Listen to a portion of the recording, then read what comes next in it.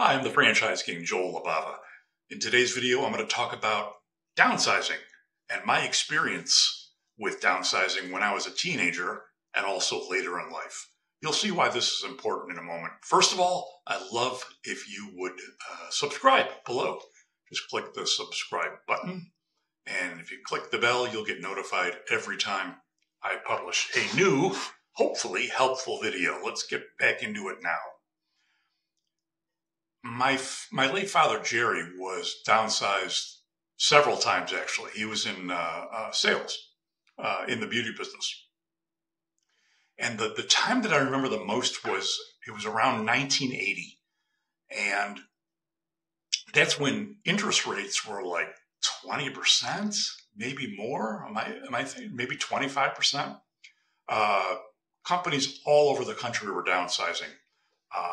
People couldn't afford payments for anything. Businesses were hurting. And I was I guess I was probably a junior in high school when it happened. And I remember how sad and how angry my dad was. And it affected our household. It was really depressing. And it was actually a little scary.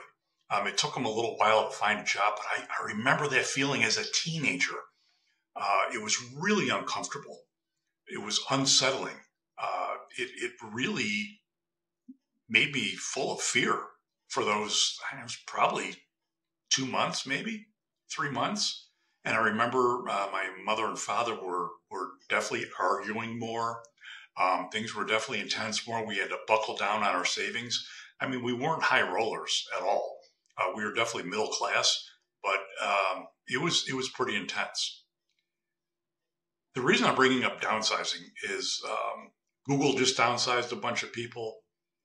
A lot of big tech companies are doing downsizing. I just talked to someone who's in the tech industry in the recruiting end of it, and he said business is not good for recruiters in tech because people are just getting laid off and downsized and fired, and they aren't being replaced.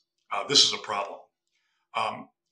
So when you become downsized, when you're an ex-employee, it really, I need to remind you that it affects the entire family big time. You might be feeling sad and angry, but it affects the kids no matter what age.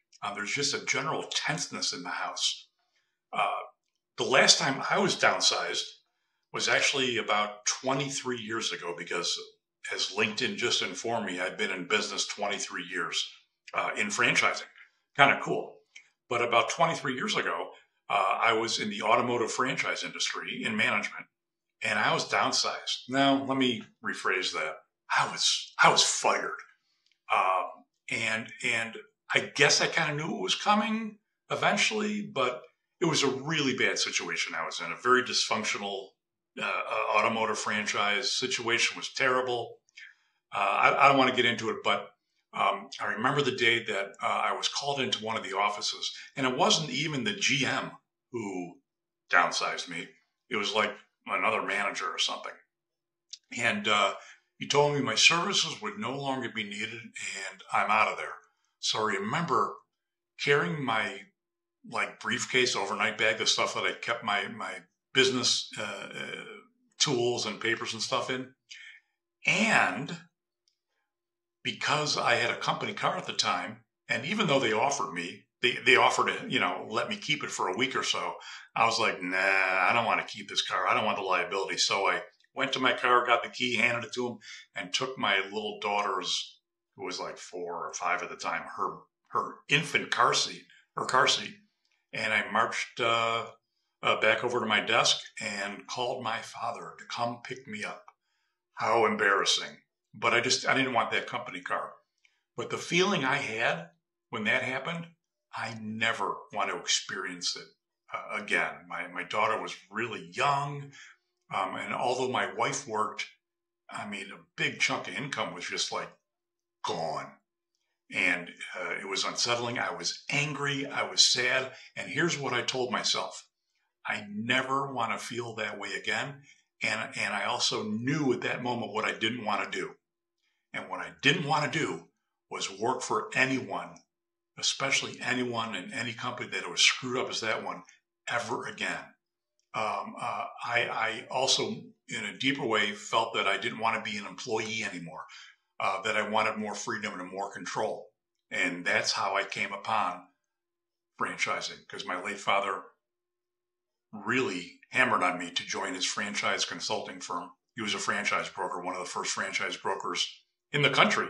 And I joined him. I became a franchise broker for about 7-8 years, went out on my own, and I'm not a broker anymore. I do this now.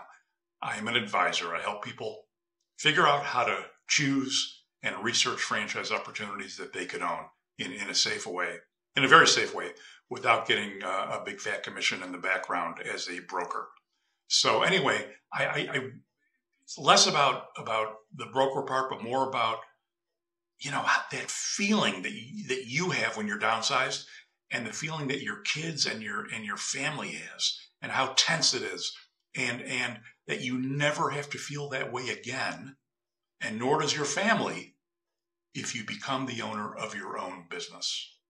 Just a thought. I'm the Franchise King, Joel Libava.